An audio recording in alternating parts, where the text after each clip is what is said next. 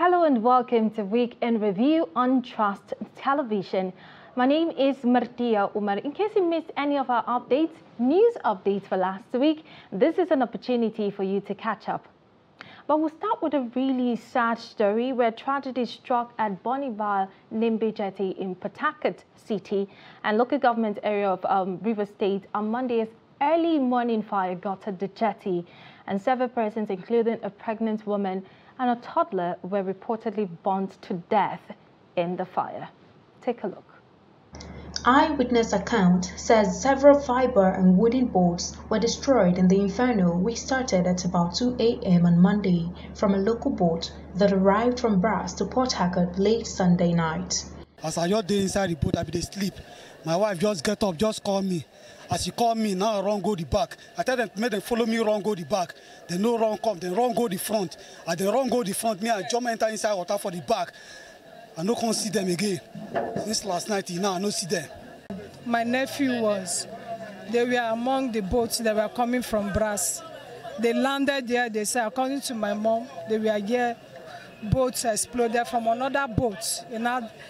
Escalate to enter the other two boats. But now my mom, we've rushed her to hospital. She has some bruise on her body, burns on her body. She's in BMH. So we came back to look for the little baby, 2 years old baby. At the jetty, while narrating their ordeal, said the effect of the disaster is usually massive due to lack of firefighting equipment and emergency services. They appealed to the River State government to build a fire service station close to the jetty as promised to avert future occurrences. Acting Manager, National Inland Waterways Authority in Port Harcourt, Abraham Ogu, said there is need to sensitize the boat drivers and travelers on safety measures. People to come and vote for them, and they cannot come and look what is happening. This thing started around 12 o'clock in the night. We did not see fire service, nothing. It is the boys' area here that struggle to quench this fire. Do nothing. But my annoyance is that place like this, we are supposed to have something like fire service. Not for the governor to be building a flyover everywhere. We need fire service here and place that can accommodate passengers. If you come back in the night, you can pass the night there. Just because we don't have where that passenger will pass the night, that is why you see most people died inside the fire. I've lost everything. Good thing, you are seeing what is happening on the jetty. You are seeing people property. You are seeing matured men being naked. That is just for property alone. No? We did not talk about souls. Souls we've lost, small and big. But we'll give God all the glory. I think for now I'm speechless.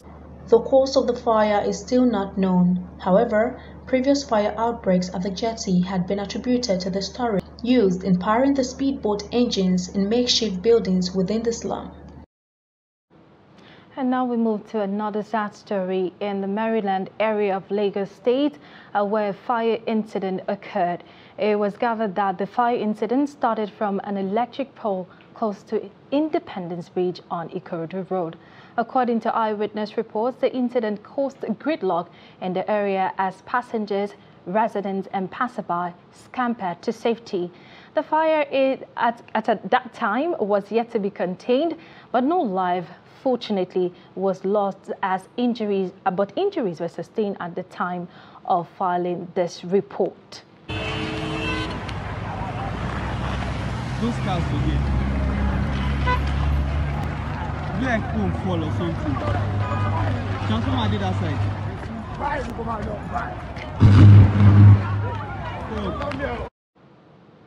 And away from Lagos State, community leaders and security agents in Kaduna State have dismissed the viral video that surfaced online and last week, which insinuated that soldiers had killed and arrested some bandits in the Kakura area of Chikun local government area of the state.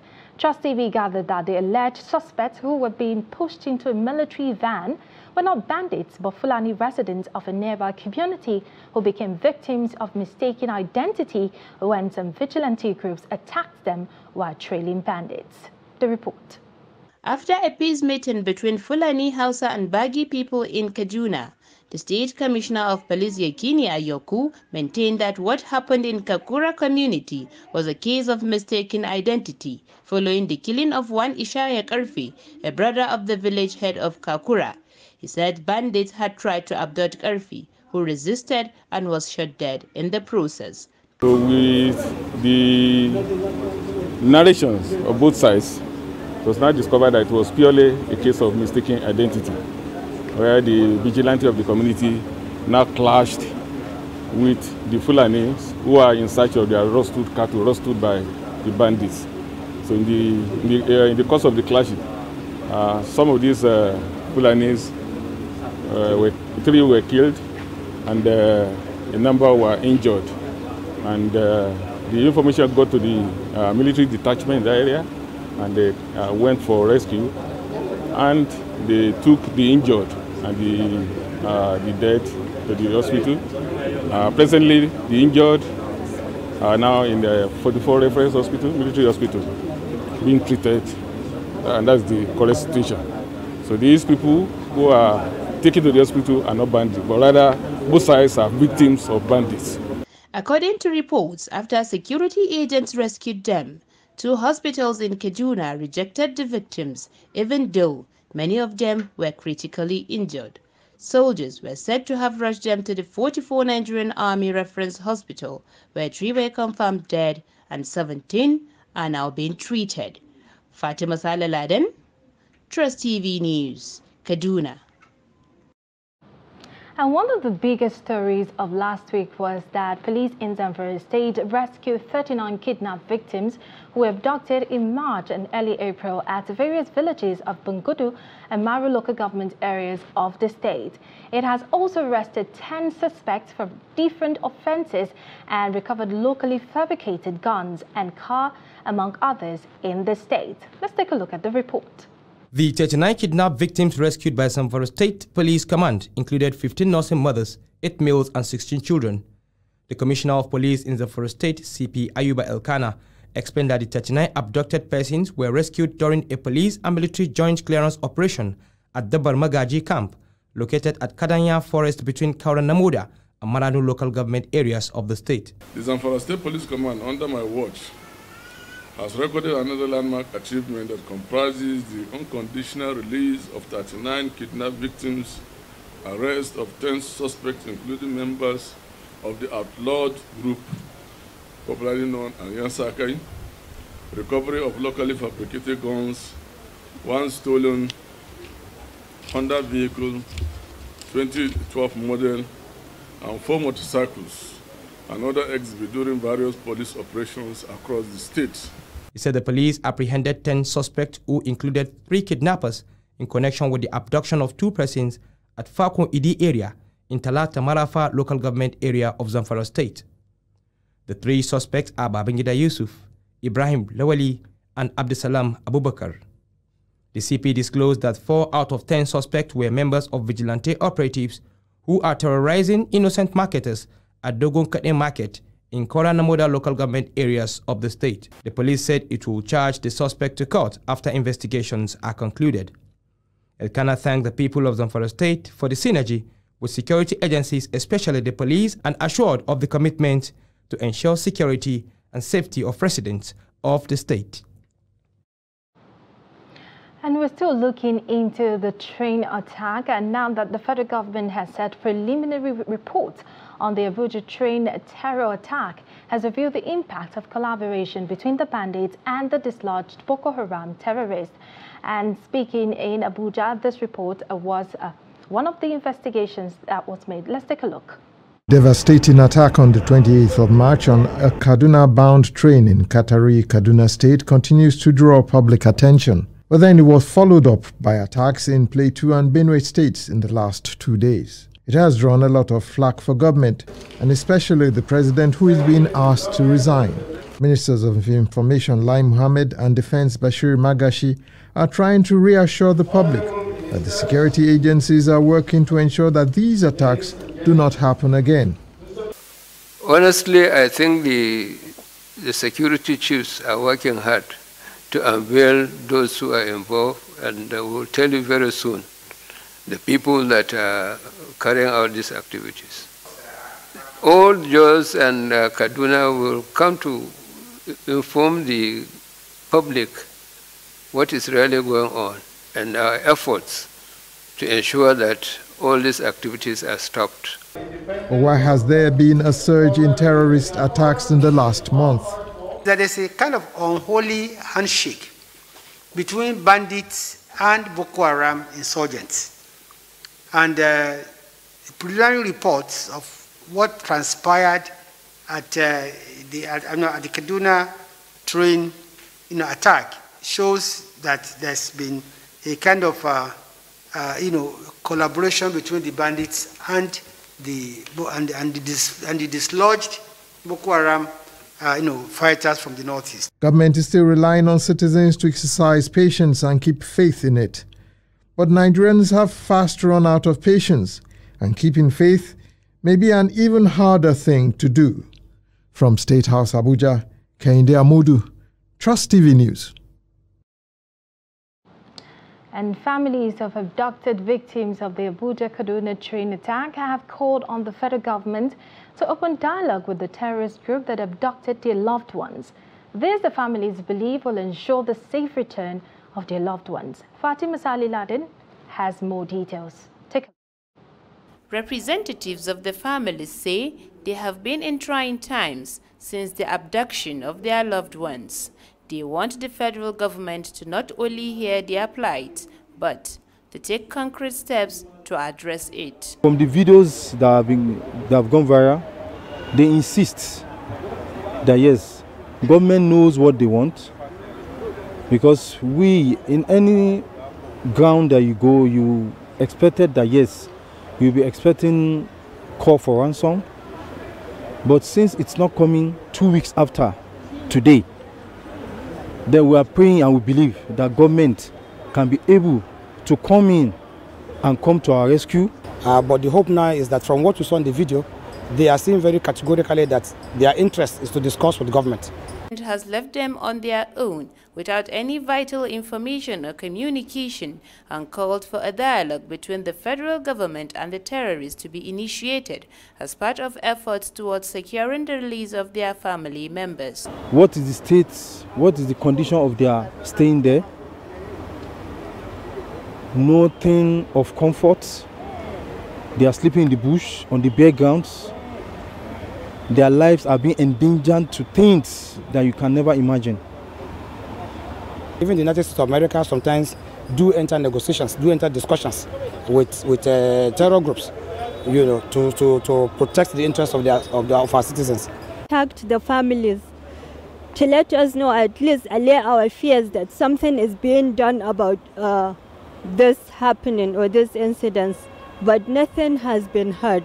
So we don't know anything, nobody contacted us, it's just silence. We don't know what is happening. And it's clearly, it seems clear that these abductors have the grudge with the government. It's not between them and us. We are ready to do anything within our powers, whatever it takes to secure and bring back our family members.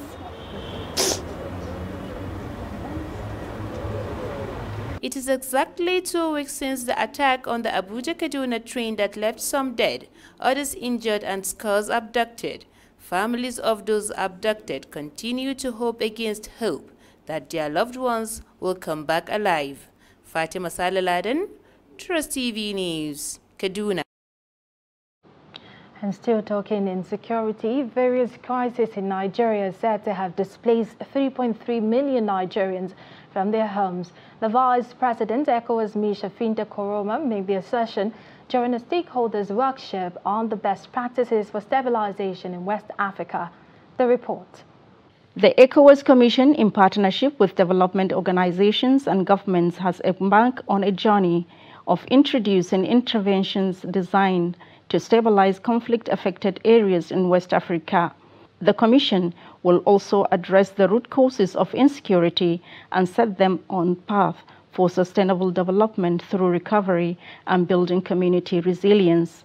The Vice President, Finta Koroma, said this became necessary following displacement crisis in Burkina Faso, where the militant group's violence originating from Mali displaced 1.2 million people. And in Nigeria, Africa's most populous nation, violent attacks by Boko Haram in the northeastern Nigeria have resulted in the displacement of 2.5 million Nigerians, while kidnappings, extortion, and organized criminal attacks in the northwest Nigeria have displaced an additional 800,000 people. Finde Karoma said ECOWAS, in partnership with the German government, has established ECOWAS Fund for regional stabilization and development in fragile member states to stabilize conflict-affected communities through provision of sustainable economic opportunities and essential services for conflict-affected communities and construction or rehabilitation of key national infrastructure. In Abuja, Fatima Sanusi, RIA, Trust TV News.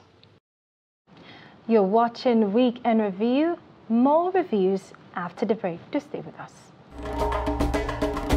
To every politician, as the campaigns gain momentum and passions begin to rise, remember, the errors of your opponents do not make you a success. Do not run down your opponent and inflame passions to violence between and among your supporters. What counts is what you plan to do for the electorate and how you intend to relieve their sufferings and bring succor. Nigeria is in dire need of patriotic leaders at all levels, leaders who will make national development their priority. Concentrate on telling the electorate what you intend to do when you get into office. Focus on making your vision clear to the electorate. Don't engage in verbal abuses, fake news or speeches. Keep dealing with issues that will bring progress. You win the hearts and minds of the people by being above board, by being civil, patriotic, and showing empathy. Let's join hands to make the 2023 elections peaceful. A message from the National Orientation Agency.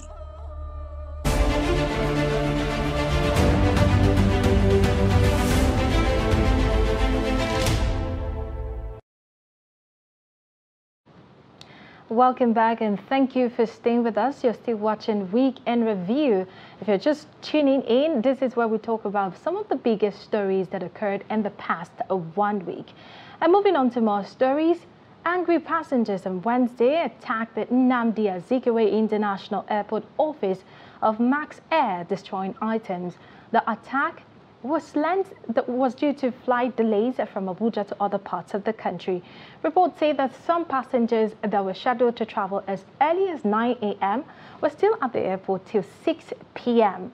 with no words from operators of the airline.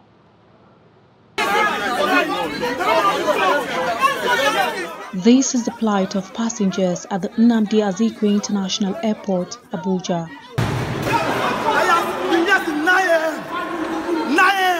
I need bastard that don't say anything. I look at me. You should not qualify. I have quit. If you don't want you to fly. How can you keep us here? 1:30, 2:30, 4:30, 6:30, you take it. Max Air check-in counter is destroyed as angry passengers complain of staying several hours in the airport.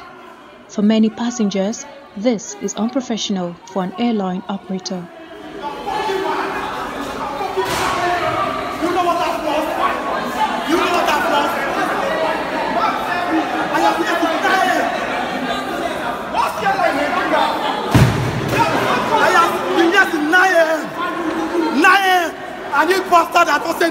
As at the time of this report, none of the Max Air operatives was on ground to answer the plight of these passengers.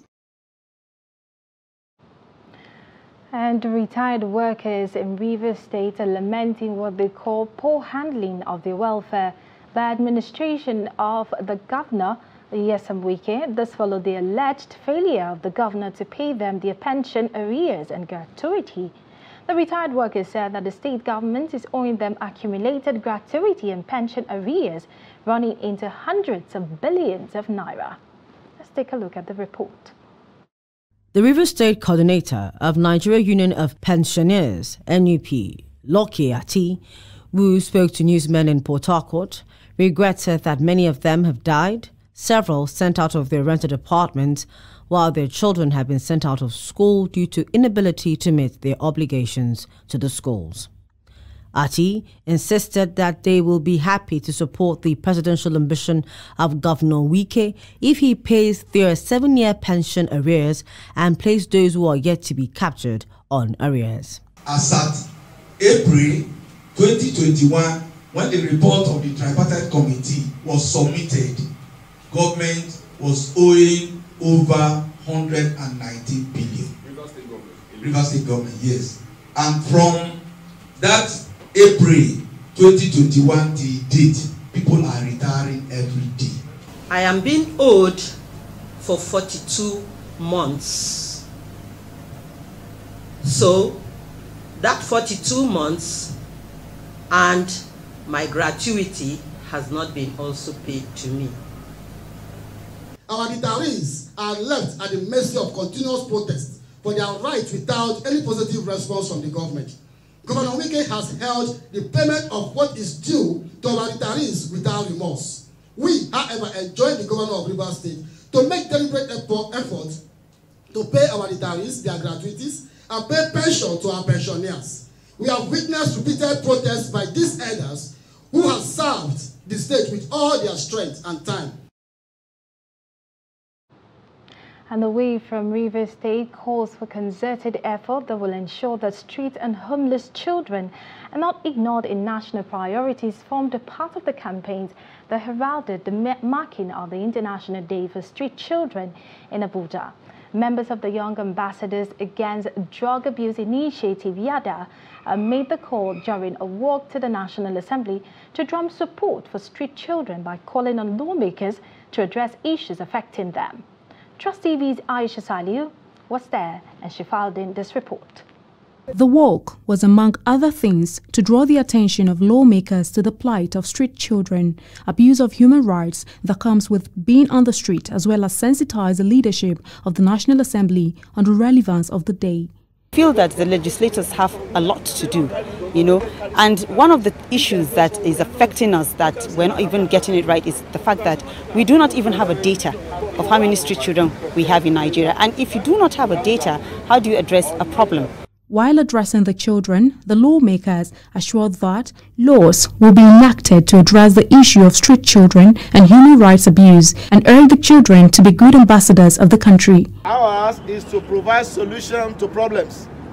And we can see from the placards that you are holding the issues that are very germane, very fundamental to the heart of the Nigerian child, issues of education, issues of security, issues of health, issues that have to do with gainful employment for our parents to be able to cater for our needs. But beyond inclusion, you also need to make up your minds to be good children, to be good ambassadors of our country, to follow the rules, to follow all those things that are right. Lawmakers at the National Assembly here in the Federal Capital Territory and other relevant stakeholders are promising social inclusion to these street children, among other demands that they are asking for. And they also say that there would be elimination and total eradication of the street children in the country. Aisha Salihu, Trust TV News, Abuja. And now to legal matters. The prosecution of Abdulmalik Tanko and 2 others in the alleged murder of 5-year-old Hanifa Abubakar in Kano has been completed at State High Court in Audu Bako Secretariat. The prosecution counsel say a total of 9 witnesses have so far been presented before the court and were thoroughly cross-examined by the defense counsel. Presiding Judge Justice Usman Na'abba adjourned the case to 9th and 10th of May 2022 for the opening of the defense. So our witness who testified on the last adjourned date was cross-examined today, and then we also brought in our last witness who also testified and was cross-examined, and then the matter has been adjourned to the 9th day of May, 9th and 10th day of May. They brought the 2 witnesses, the PW 7 and 8, and that led to deliberations as regards the tendering of a document which, for obvious reasons, once the court rules on that, you respect it, and we allowed it to go naturally. But we told them Apart from this bus stop, we'll meet somewhere. That's why we're taking the case very serious. You have to prove your case beyond reasonable doubt. That's why we're taking all this steps, because if we just take it for the fun of it, then we'll be as if we're acting drama. And court is not supposed to be looked in that form. And now to political developments. In the week of the week, the Vice President of Nigeria entered the race amongst people who are aspiring to become president in 2023. And one of the key messages was that he wants to continue with what the APC has started. Let's take a look. Dear Nigerians, for the past 7 years, I have served as Vice President under a true Nigerian patriot, a servant of the nation in war and peace, and a man of integrity, President Muhammadu Buhari. We have, together, worked through some of the most difficult times in the history of our nation. But we have remained focused on securing the country, on providing infrastructure, and growing our economy. As stipulated by the Nigerian Constitution, our tenure will end next year. In this period of 7 years, I have served the government in several capacities. I believe that the very reason why the Almighty God gave me these experiences, these insights, and these opportunities is that they must be put to the use of our country and its great peoples. Which is why I am today, with utmost humility, formally declaring my intention to run for the office of the President of the Federal Republic of Nigeria on the platform of our great party, the All Progressives Congress. If by the grace of God and the will of the people I am given the opportunity, then I believe that first we must complete what we have started, radically transforming our security and intelligence architecture, completing the reform of our justice system, focusing on adequate remuneration and welfare of judicial personnel, and ensuring justice for all and the observance of the rule of law. And that's so much we can take on this week's edition of Week in Review on Trust Television. Join us next week for more. My name is Martia Umar. Thank you for being a part of Week in Review.